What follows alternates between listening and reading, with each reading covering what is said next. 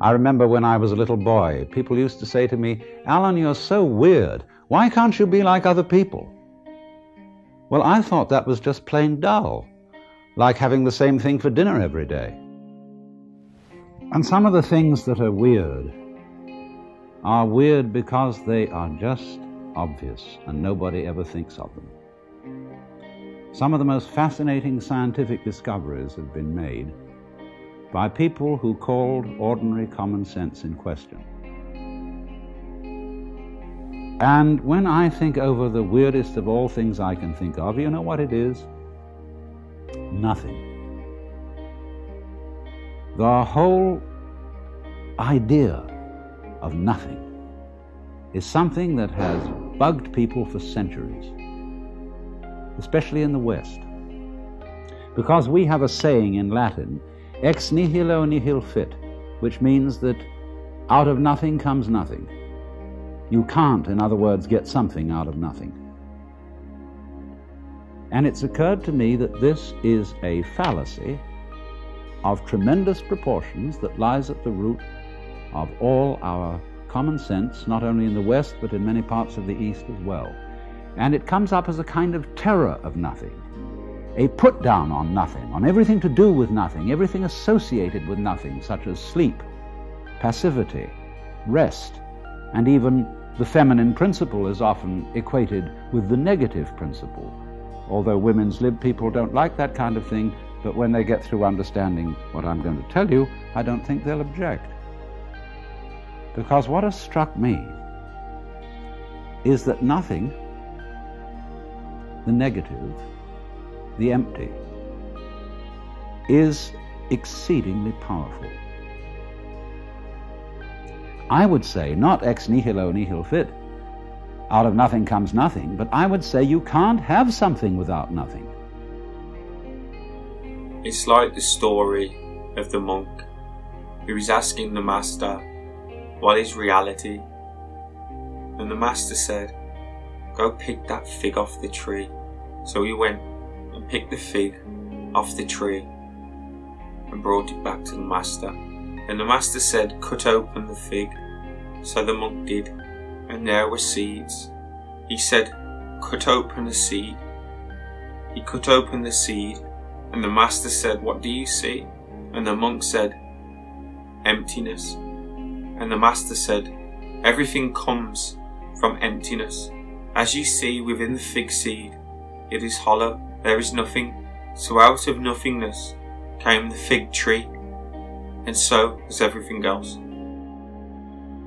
So how do we basically begin to think about the difference between something and nothing?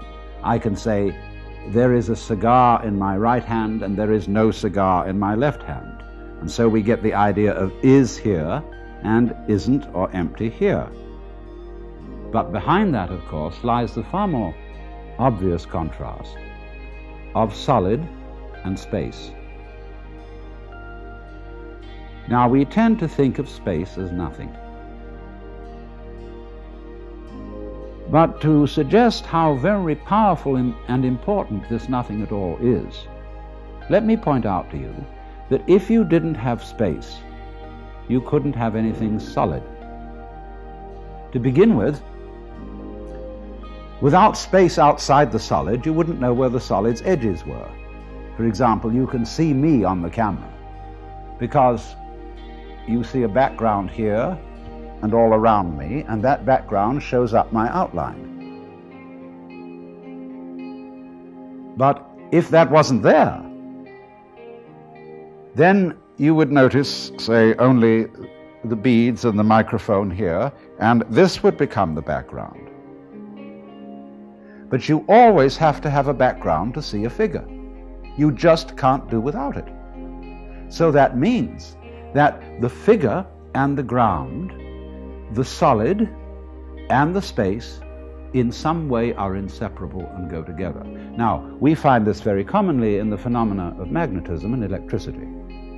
A magnet has a north pole and a south pole, and a battery has a positive pole and a negative pole. There is no such thing as a magnet with one pole only. That's supposing we equate with north with south and north with is and south with isn't, then we see we can't do without the two of them. You can chop the magnet in two, supposing it's a bar magnet, and you'll just get another north pole and south pole on the end of each piece. And so in the same way, a current will not flow through an electric circuit until the negative pole is connected as well as the positive. Because the current does not wait in the wire like water in a hose and then begin to flow when you, as it were, connect it with the negative pole like turning on the nozzle. There won't be any current in the wire at all until its end point, which is the negative, is established. So what this is trying to get into our basic logic is this, that there isn't a sort of fight between something and nothing. You know the famous words of Hamlet, to be or not to be, that is the question. It isn't. To be or not to be is not the question. Because, as I think I've shown, you can't have a solid without space. And therefore you can't have an is without an isn't, a something without a nothing, a figure without a background. And we can turn that right the other way round and say you can't have space without solid. Because imagine nothing but space. Space, space, space, with nothing in it at all forever. But there you are imagining it, and you're something in it. To have the whole idea of there being only space and nothing else at all is not only inconceivable but perfectly meaningless, because we always know what we mean by contrasts. We know what we mean by white in comparison with black. We know life in comparison with death. We know pleasure in comparison with pain, up in comparison with down. But you will notice of all these things that they must come into being together. You don't have first something and then nothing, or first nothing and then something. Something and nothing are two sides of the same coin. And as you know, if you take a coin and you file away the tail side of it, and you file that side of it away completely, the head side will disappear as well. So, in this sense, the positive and the negative, the something and the nothing, are inseparable, they go together, and in this way you could say that the nothing is the force whereby the something can be manifested. If you take a look at your dreams, how do you create them? Does it start with a beginning? As soon as you start dreaming, there is no creation. The dream just starts. Everything is already there. The trees, the sky, the earth, the flowers, the grass, the people. Everything just appears. It doesn't die in the end. You just wake up and it's all gone. What we are doing is living a seemingly mortal dream. We believe in our bodies, in our existence, as it were. We believe the world is real, the mind is real, our experiences are real, and we get involved in them. Like we get involved in a movie. You know you're not the movie, and when you've watched it, the movie ends, and you go home or go to bed. The more you get yourself involved in the world's situations, and yourself, that being the small self, the small I, your body-mind phenomena, the more you get pulled into Maya, into illusion, and lose the true essence of yourself. Now, ordinarily, we think that what is basic to the physical world is something we call matter. And then matter has various shapes. We think of tables as made of wood. We think of pots as made of clay. But I ask you, is a tree made of wood in the same way as a table is? No, that would be stupid, isn't it? Because a tree is wood. It isn't made of wood. Wood and tree are two different names for the same thing. But there's in the back of our mind the notion, as a root of common sense, that everything in the world is made of something. made of some kind of basic stuff. And physicists through the centuries have, of course, wanted to know what that was. And physics began as a quest to discover the basic stuff out of which the world is made. And with all our advances in physics, we've never found it. What we have found is not stuff, but form. We have found shapes. We have found structures. Because when you turn up the microscope and you look at things where you thought there was some sort of stuff, you find instead form, pattern, structure. You find the shapes of crystals, and you go in beyond the shapes of crystals and you find molecules. And you go in beyond molecules and you find atoms, and you go in beyond atoms and you find electrons and positrons, between which there are vast spaces. Whether it be religion or science, in the beginning there was nothing. Everything came from nothing. In science, before the Big Bang, there would have been nothing, darkness. In the Bible, it speaks, the earth was without form, void, and darkness, until God said, "Let there be light," and then the light was divided from the darkness. So the darkness, or nothingness, was present, and everything came from that. Then everything is nothingness. Nothingness manifested. And you can go on and on and on, looking into the nature of the world, and you will never find anything except form. Well, what else is there besides form in the world? Obviously, between the significant shapes of any form, there is space. And space and form, in that sense, go together as the fundamental things we're dealing with in this universe. And that's why there's a Buddhist saying, really the whole of Buddhism is based on this saying, which is, that which is void is precisely form, and that which is form is precisely void.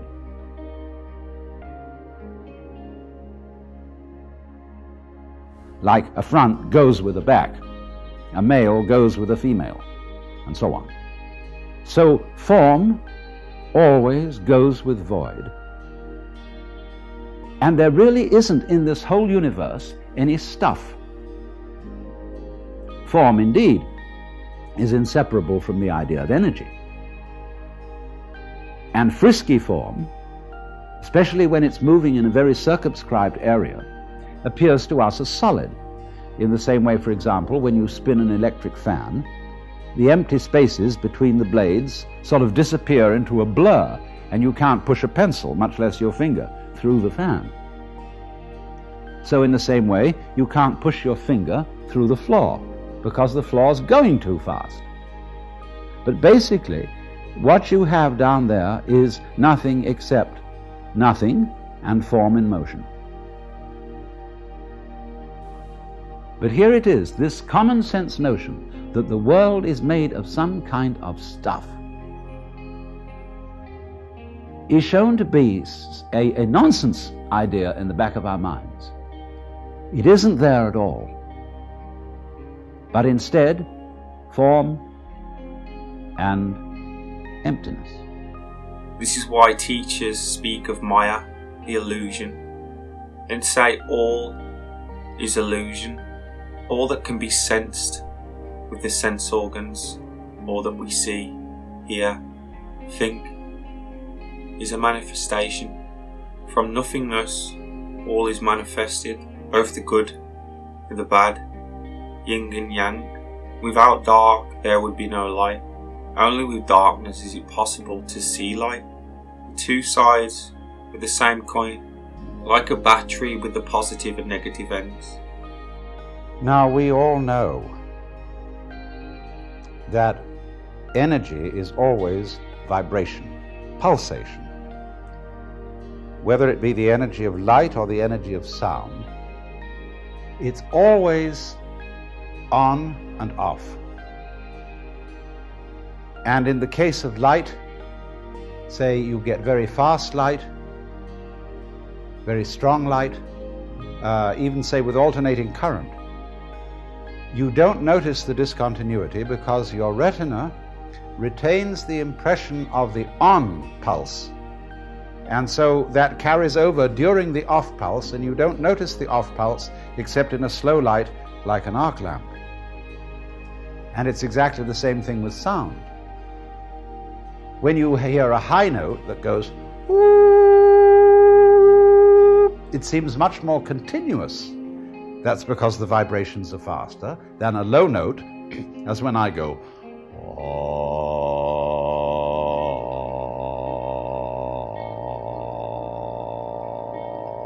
Now, in that, you can hear a kind of graininess. And that graininess is because you are hearing the rapid alternations of on and off on a lower note.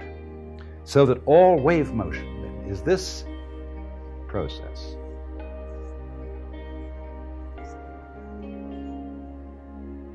And it's curious, isn't it? When we think of waves and talk about waves, we think about the crests. We think about this point. And we say, that is waves. And that is because the crests stand out from the underlying uniform bed of water, which is relatively solid in comparison with the space above, so that these crests are perceived as the things, the forms, the waves. But isn't it obvious that you cannot have the ups without the downs? You could call, you see, you get this dividing line here between above and below. Now, isn't it obvious, first of all, you cannot have the emphasis called a crest, the concave, without the de-emphasis or convex called the trough. They necessarily go with one another. So as to have anything standing out, there must be, as it were, something standing down or standing back. So in this way, we must realize that if you had this part alone, the up part, that would not excite your senses in any way because there would be no contrast. In other words, when sound comes upon your ear, the eardrum vibrates. When the on pulse of the sound comes, the eardrum is driven in a little. When the off succeeds, the eardrum comes out again. And so the eardrum wiggles. If you just pushed it in uniformly and left it there, you wouldn't hear anything. In the same way, if there is no sound and the eardrum is not being pushed at all, you have silence. The movies and TV scare you, tell you that darkness is evil and bad, make you scared of the dark, make you scared of the unknown, make you scared of the void. Everything but silence, when everything came from that very silence or nothingness. And finding your way back to that truly brings great things and true control over the mind. For the mind is dual, just like the realm and all things. But to have sound, you must have the alternation of sound, silence, sound, silence, sound, silence. And so you get that which you can hear on a very deep note. Now the same thing is true of all life together. We shouldn't really contrast existence with non-existence, because actually existence is the alternation of to be and not to be, of positive and negative, of on and off. So you could say existence is eternal if we are to consider existence as this alternation of now you see it, now you don't, now you see it, now you don't, now you see it, now you don't. It is that contrast that presents the sensation of there being anything at all. Now, In light and sound, these waves are extraordinarily rapid so that we don't hear the interval between them. But there are other circumstances in which the waves are extraordinarily slow, as in the alternation of day and night, light and darkness, and the much vaster alternations of life and death, of the great slow cycles of the world.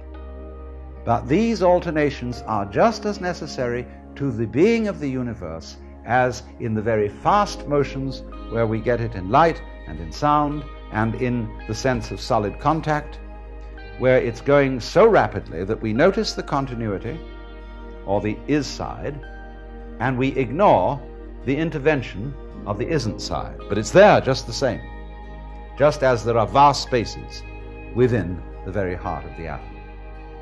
And that duality comes out of nothingness. Now, another thing that goes along with all this is that it's perfectly obvious that the universe is a system which is aware of itself. But there's a puzzle in this, which again relates back to our basic contrast between on and off and something and nothing, which is this: that the aspect of the universe which is aware of itself, that is to say, the aspect which, to put it in a very clumsy phrase, does the awaring, does not see itself. In other words, you can't look at your eyes with your eyes. You can't kiss your own lips. You can't bite your own teeth. You can't observe yourself in the act of observing. All scientists, neurologists, physicists have wanted to do that, but they can't do it. Just as you can't touch the tip of this finger with the tip of this finger, no matter how hard you try. And that therefore creates, on the backside of all observation, a blank spot. Just for example, as behind your eyes, from the point of view of your eyes, however you look around, there is blankness behind them. That's the unknown. That's the part of the universe, in other words, which does not see itself because it is seeing. And so we always get this division of experience into one half known, one half unknown. We would like, of course, it would be fascinating if we could know the always unknown. But if we say, examine the brain and the structure of the nerves behind the eyes, we're always looking at somebody else's brain out there. We're never looking at our own brain at the same time as we're investigating somebody else's brain. So there always remains this blank side of experience. Now, what I'm suggesting to you is this: that the blank side of experience has the same relationship to the conscious side as the off principle of vibration has to the on principle. Do you see that? There's a fundamental division. The Chinese call them the positive side, the yang, and the negative side, the yin. That corresponds to the idea of one in our language and zero. All numbers can be made of 1 and 0. That's called binary arithmetic, which is used for computers. And so it's all made up of off and on, and therefore equally of conscious and unconscious.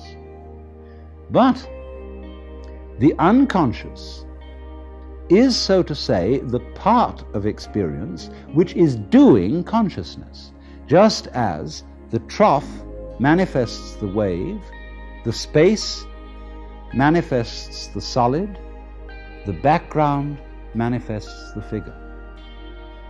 And so all that side of life which you call unconscious, unknown, impenetrable, is unconscious and is unknown and is impenetrable because it's really you. In other words, the deepest you is the nothing side, is the side which you don't know. everything is consciousness, but when you ask me what consciousness is, there is no valid answer. Consciousness is not a thing. You cannot describe it. It's not the opposite of the world. It's not an object. There is no seer to see it. Consciousness is yet another word for being. Being what? Being nothing. Consciousness is ultimate oneness, pure intelligence. Consciousness is all of those things. But what are those things? Again, they are just but words. Some say that consciousness is love, bliss, knowledge, being, existence. But again, those are just words. So, in this sense, don't be afraid of nothing. I could make a joke and say there's nothing in nothing to be afraid of. But people in our culture are terrified of nothing. They're terrified of death. They are uneasy about sleep because they think it's a waste of time. And they have a lurking fear in the back of their minds that all this universe is eventually going to run down and end in nothing. And it will all be forgotten, buried and dead.